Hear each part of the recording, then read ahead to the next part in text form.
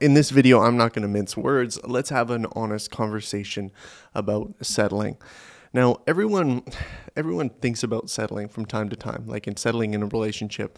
Okay, you know what? Maybe my expectations were too high. Maybe what I'm looking for, especially when you're somewhat desperate and you're looking for a relationship, you want to get married, you're thinking, okay, maybe my standards are just too high. Maybe you've been in the position where other people have told you, hey, you know what, your standards are just unreasonable and you need to settle a little bit. So we've all thought around this idea of settling. What does it mean to settle? Is settling an okay thing? When do you settle, and what is it? Okay, this is how I think about it. Okay. There's some people that have so unrealistic expectations that it doesn't match with the reality of who they are. Okay. If you are, let's say you're a guy watching this video and you're saying, okay, you know what? I want to marry a supermodel, and she needs to be a famous actor. Okay. And she needs to, okay. Obviously that's unrealistic. Obviously those expectations are a little bit warped, and you got to ask yourself, do you meet those? Do you put in the work to create your physical aesthetic where you match that, or do you have that kind of success in your career that kind of person in that upper echelon would see you and be like, wow, that person is really successful, and they kind of meet me in that stride? No? Okay, so then maybe my expectations are a little bit blown out of the water. Okay, you need to lower your expectations a little bit. But here's the problem. Here's what I think is the biggest issue with settling, and this is why I would never tell anybody to settle, okay? The thing is that settling, the idea of settling, is often birthed out of our own insecurities, okay? And let me explain that a little bit. If I were to look at a guy, let's say he's dating a girl, and there's lots of red flags, okay? Either way, maybe it's a girl dating a guy, and he's just bad news, okay?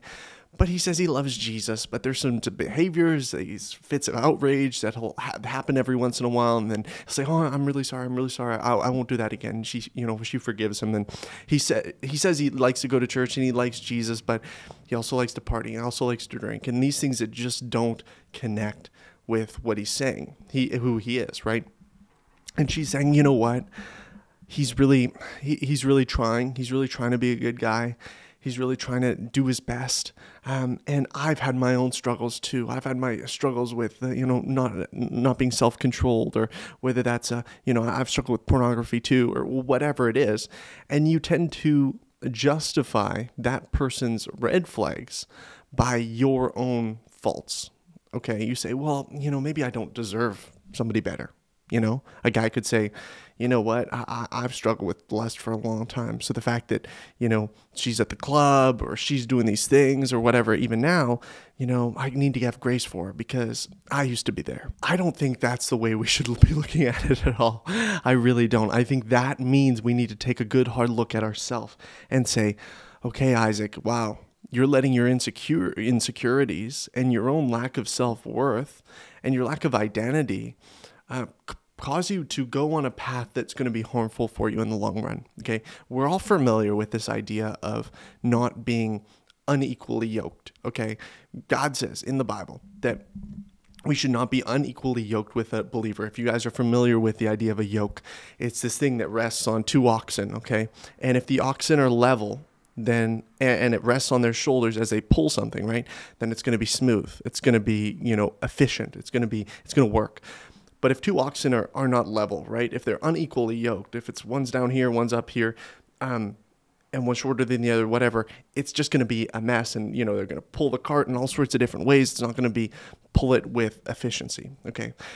Jesus says, the Bible says, don't be unequally yoked with an unbeliever in the context of marriage and a business relationship, whatever. Okay. This is what we're thinking about. So we know this. Why does this not connect with how we're living now? Why do we make excuses? Why do we live differently? Why do we not observe this sometimes? Okay. It's because, number one, we're desperate. I just want to be in a relationship. But where does that desperation come from? Let's take a deeper look at that. We all want love. We all want love. We all want to be loved. And so if you're lonely, if you feel like, man, everyone else is getting a relationship, everyone else is being loved, I just want to be loved. So what am I going to do? I'm going to settle. I'm going to say, yeah, this person, they got some yellow flags, maybe some red flags. Their talk is not, their character is not lining up with their talk. And yet, why do I continue to pursue them? Or why do I continue to let them pursue me? Because I like being loved. I like having attention. I like fantasizing about the idea of us being together. And you're like, okay, this feels safe. This feels like I'm getting somewhere. It feels like I'm not behind anymore. And you're willing to settle. Here's the deal, is that when we are secure, okay, this is the ideal world. When we are secure in who we are, in how we are loved by others around us and by God, we are much less likely to settle for something in a relationship that's going to be harmful for us. We are much less likely. Why? Because we're not looking for them to fill these core needs within us. So then we're not as likely to just go with whoever gives us attention. Okay? If you find yourself constantly being swept up in these relationships, and just one after another, or just playing into whoever gives you attention, you need to take a good hard look at yourself and say, why do I keep doing this? Well, because I didn't get love somewhere that I should have when I was younger.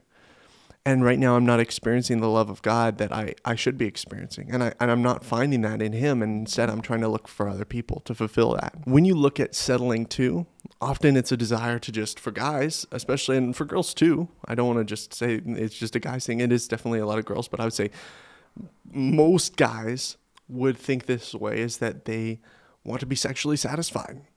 That's just the truth. I don't want to mince words here. They want to be sexually satisfied. So they are looking to get married, right? If you're a Christian guy, then you're not looking for that outside of marriage. And so you're like, okay, let me just find somebody so I can marry. So then I can do that with them. As crazy as that seems, I mean, the sexual pull is strong. And so what do you need in those instances? Well, you need self-control. You need some discernment. You need somebody to slap you across the face every once in a while and say, hey, she's really pretty. She is really pretty. But don't get lost in her beauty and stop evaluating, hey, is this really the person, when the beauty fades, when the wrinkles come, that I'm going to want to serve God with, that I'm going to want to be with because of who they are, because of who, how they, work with me in my mission and the kind of partnership and the friendship that we have. Is that a big thing? Or is it just, man, they're so pretty.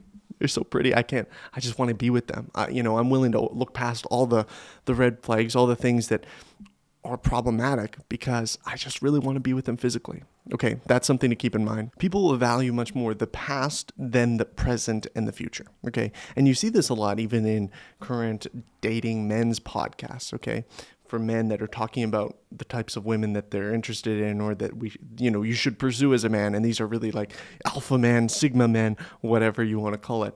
And they're talking about, the primary issues about the woman's past. And as opposed to what I would encourage you to, whether you're a man or a woman, is to see their present and their future as primary. Their present and their future as primary. Why? Because God redeems, and he forgives, and he restores.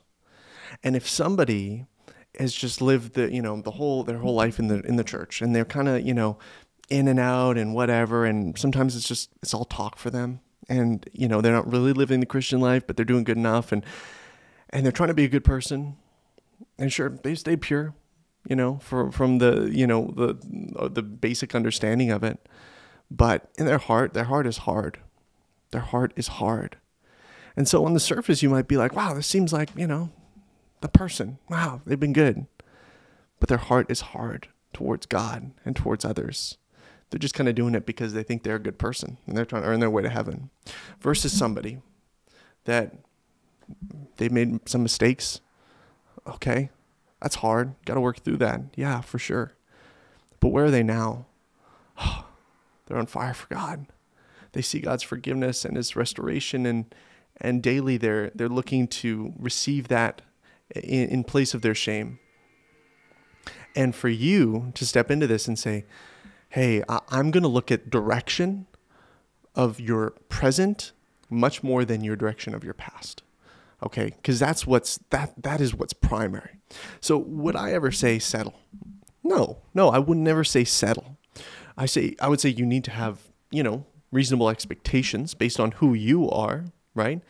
And if you want to heighten your expectations of what you want in a partner, then heighten your expectations of what you expect of yourself, right? If you are thinking, hey, my wife, she should get up every morning and have a 1-hour Bible study. That's where she should be. And then you look at your own life and you're not doing that. It's like, bro, maybe settle down.